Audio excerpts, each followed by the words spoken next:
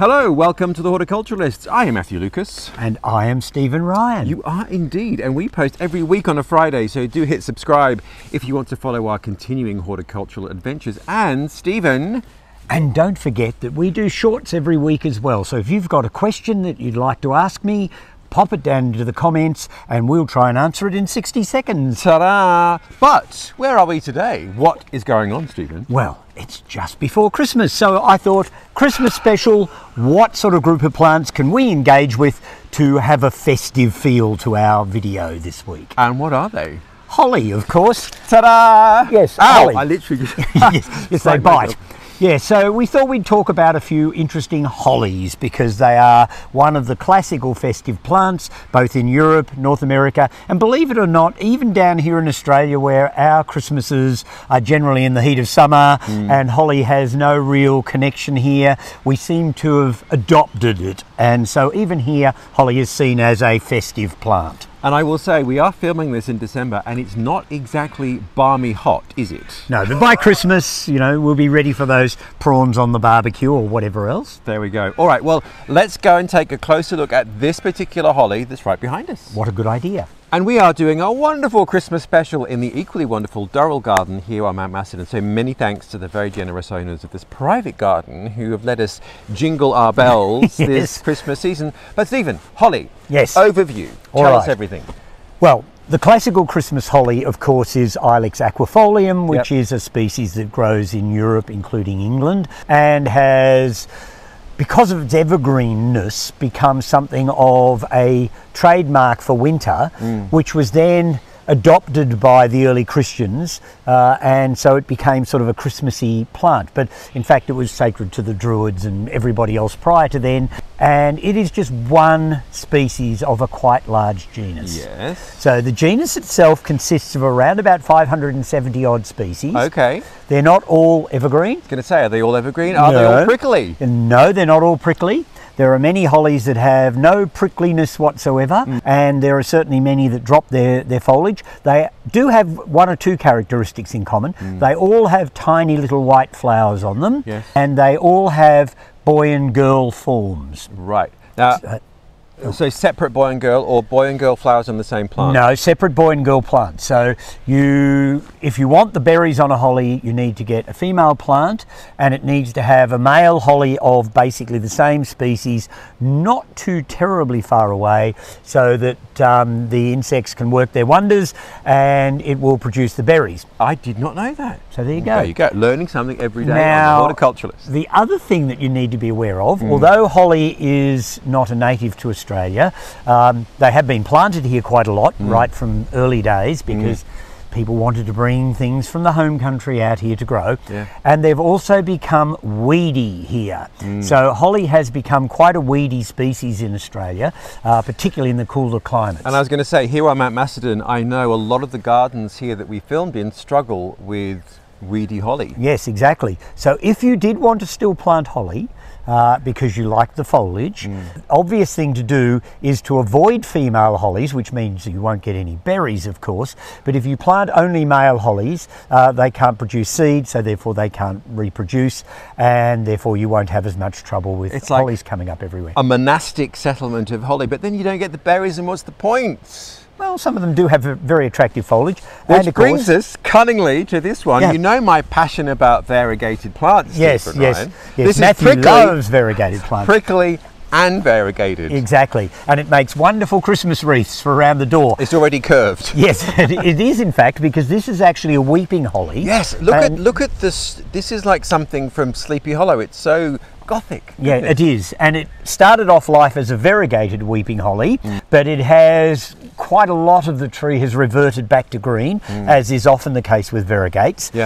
And of course it wasn't jumped on quickly enough, so now enough of the tree has gone green that it is not worth trying to bring it back to its fully variegated form. But that's a thing to bear in mind with all variegated, particularly trees and shrubs, is to trim out anything that's reverting.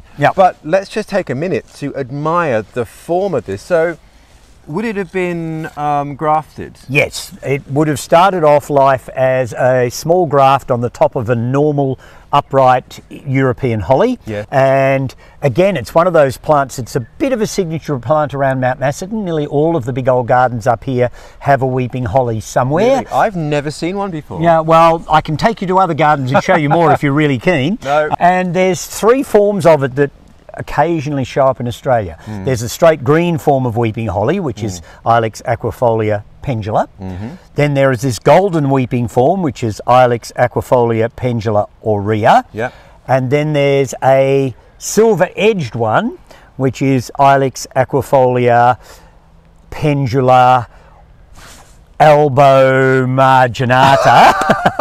I'll get there eventually. They're all descriptives, really. You know, Aurea means it's gold variegated, elbow means it's white variegated, elbow marginata means that it's white variegated around the edges. You can watch our Latin special to learn more about botanic nomenclature. This is a female form. In fact, all of the forms of weeping holly that seem to be out in the trade are in fact female forms. So it does produce berries. Unfortunately, of course, in Australia, Christmas falls in the middle of summer.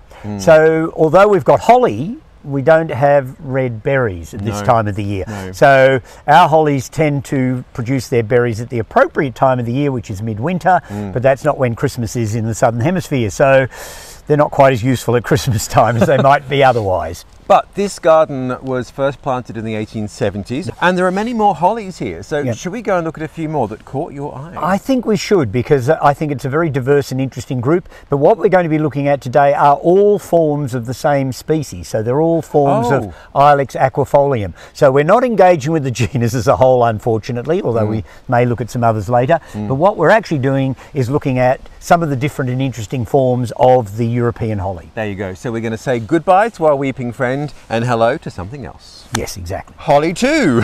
Yes, well, I have to say, I think you're going to learn one day. Oh man, they are prickly. Yes, they are indeed.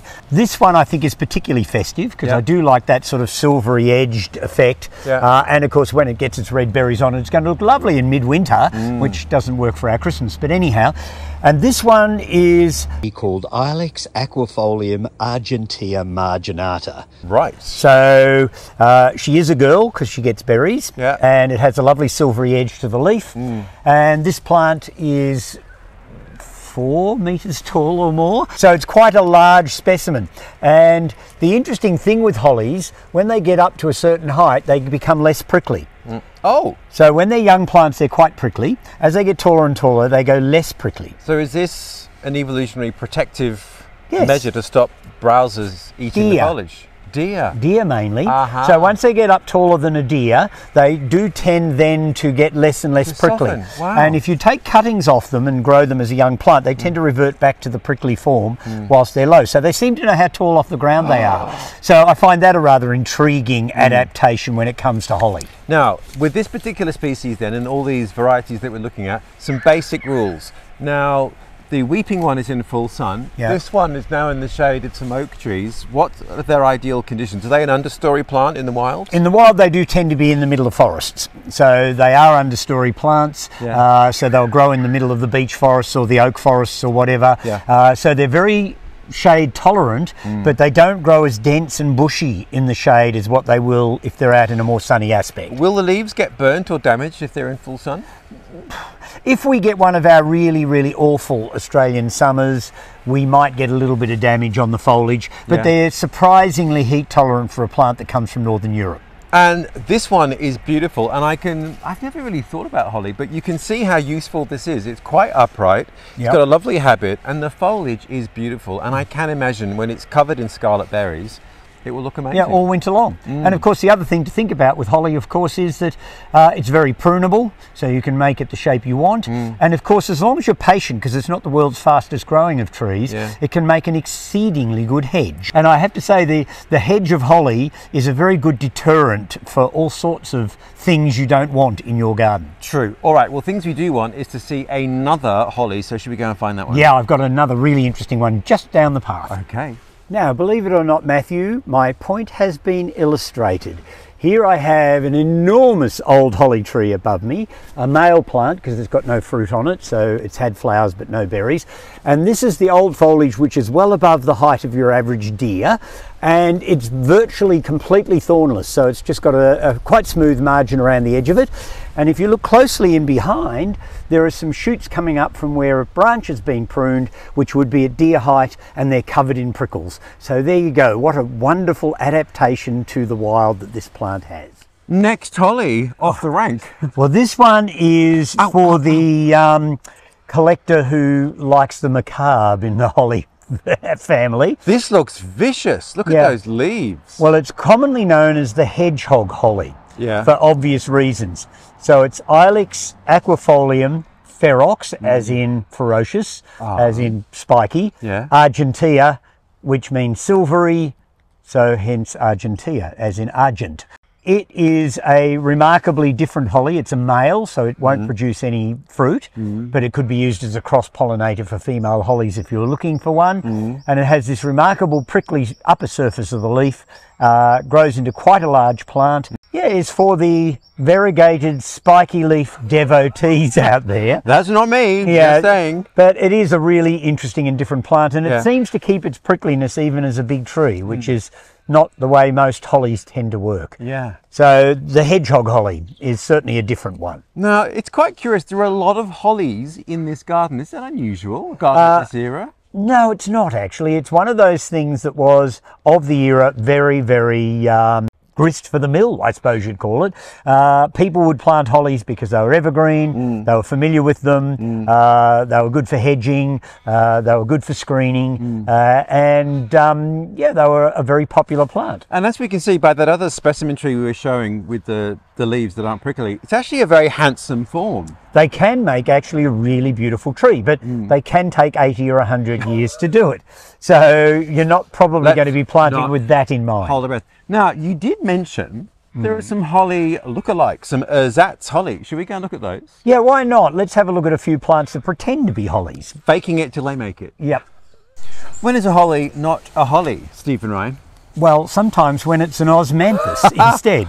So we have here an Osmanthus, and to the uninitiated, a holly. It's prickly. Yes. The leaves look the same. Yes, we've got the piece of hedgehog holly still with us, and it could disappear into this plant. Yeah. Now, the Osmanthuses don't get showy berries like hollies, so that could be one way you could tell. But of course, not all hollies get fruit because there's boy and girl ones. So how do you tell a difference between an Osmanthus and a holly when neither are in flower and fruit? Tell us, Stephen Ryan. It's very straightforward and simple. An Osmanthus has leaves that are opposite, and they alternate up the stem. Oh, yes. So they're opposite on the stem, but the next set of leaves face a different way, and it works its way up the stem like that. A holly, on the other hand, its leaves tend to be more or less in one plane, and they alternate up the stem. So if you look at that closely, you can see they alternate from one to the next, to the next, to the next. So they're not opposite. So it's alternate, and the Osmanthuses are opposite. Well, there you go. Yeah. That is fascinating. And I might add, of course, Osmanthuses have different uses in the garden. They don't get fruit like the hollies do. Yeah. They don't become weedy like the hollies can. But when they are in flower, their tiny little white flowers have an exquisite perfume. Very fragrant, yes, yes. So definitely worthwhile growing. And we have a green version of Osmanthus heterophyllus, as the variegated one is, here as well. And if you look at that closely, you can see that the leaves are opposite each other on the stem, and they work their way up the stem in opposite directions. So it's very classical Osmanthus. That's how they sit their foliage. Excellent. So well, you can see how easily holly will germinate around in some of our old gardens up here, and you can understand why it's considered to be rather a weedy species. So you do have to plant them with discretion, so be aware.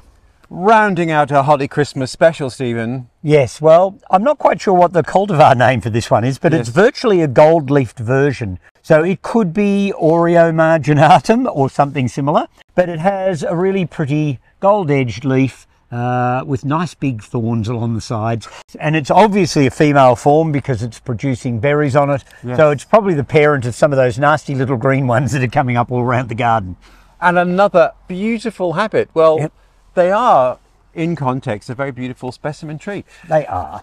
Well, thank you so much. If Christmas is your thing, happy Christmas. And if it's not, have a happy holiday. Yes, we exactly. look forward to whatever the new year might bring, Stephen Ryan. Well, lots more interesting plants, I hope. Yes. So we do post every Friday. Hit subscribe if you want to know what our continuing adventure might be. And we look forward very much to seeing you next week. Bye all.